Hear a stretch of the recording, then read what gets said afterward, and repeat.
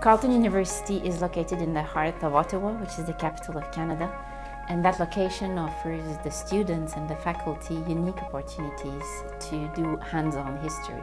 Our position in the capital allows us to engage in a large conversation about where history is and where it's going. So we have relations with the local, the national and the international community. We recently collaborated with the Anishinaabe Nation, on whose territory the university is built, and the Francophone community of the whole area, to host a colloquium on Samuel de Champlain, who's the French explorer and diplomat, to see how the tensions were played out between these different peoples. Where were the debates? Where were the painful parts of history? But also where were the points where reconciliation can happen and dialogue can happen. My colleagues in the department bring their own enthusiasm and their research in the classroom. They work on all sorts of topics in innovative areas of research. We cover different periods and spaces, from prehistory in Canada and in Europe to the present, and also from South Africa to India to China to the Caribbean and Mexico. In general, our senior student can draw on the resources of many institutions in the area, the National Gallery, the Canadian Museum of History, and they can go and research in the archives of Library and Archives Canada. Carleton University Library's archives and research collections received a massive donation of correspondence, drawings, plans, and even models from the internationally renowned Canadian architect Douglas Cardinal. Douglas is a phenomenal storyteller, and our particular contribution to the project was to capture some of those stories in a series of interviews where Douglas has the opportunity to talk about his projects and his work that has reshaped the Canadian cultural landscape. RMA in Public History is a two-year program that culminates in a major research essay or research project making an original contribution to knowledge. Students' projects have engaged with public history around the globe.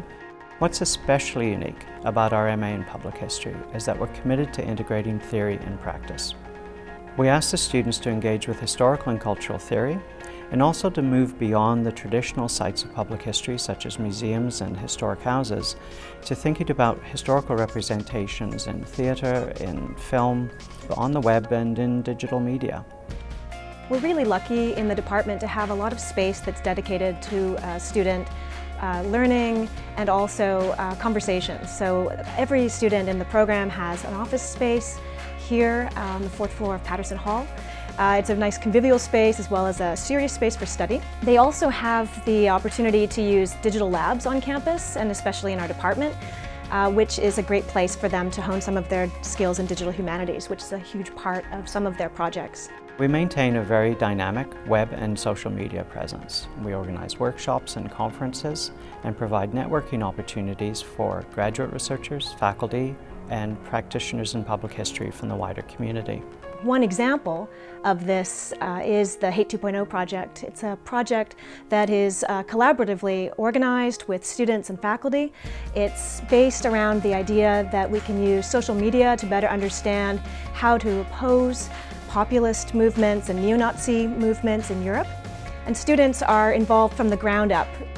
At Carleton, we've taken seriously the idea that the digital revolution is here to stay, and that social media is a very relevant source for a history of the present.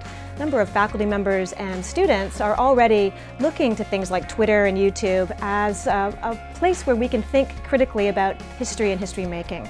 Students are creating smartphone apps that are really taking research to the public in unique and interesting ways. Carleton University is a terrific place to engage with history outside of the classroom.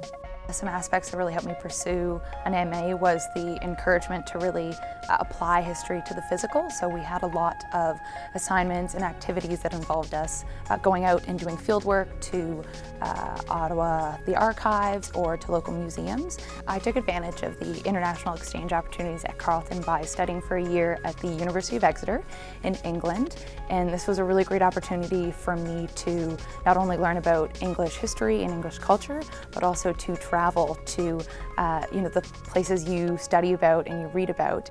Carleton has access to amazing resources, new technology. You have all the great resources in the Ottawa area, but I think the most important and best thing about the program is the faculty. They're all very passionate about what they do, and they're all here to help you succeed academically, and they're here to challenge you and to help you do your best. And I think as a future graduate student, I think that's what I look for and what's most important. The dynamic of the Carleton University History Department really favors interaction between students, graduate students, and professors. If there's ever a difficult theory or something you don't quite understand that is pertinent to your research, it is very easy to get support or advice. Carleton's public history program has an emphasis on doing historical work outside of the academy, involving internships as well as doing a lot of digital history and a lot of really hands-on kinds of stuff. So that's what drew me here. I chose this university because it has the first and only interdisciplinary Institute of African Studies in Canada. I study the history of medicine in South Africa. So during the liberation struggle in South Africa, they had a medical department, and I am the first historian to look at their medical department in exile. I chose Carleton for the faculty. I did my undergrad here and I had a wonderful experience. I found this department to be such a warm and welcoming place. We're constantly finding new ways to engage with these dynamic surroundings. Ottawa's always been a meeting place. It's at the meeting of three rivers, and it's the capital of the country.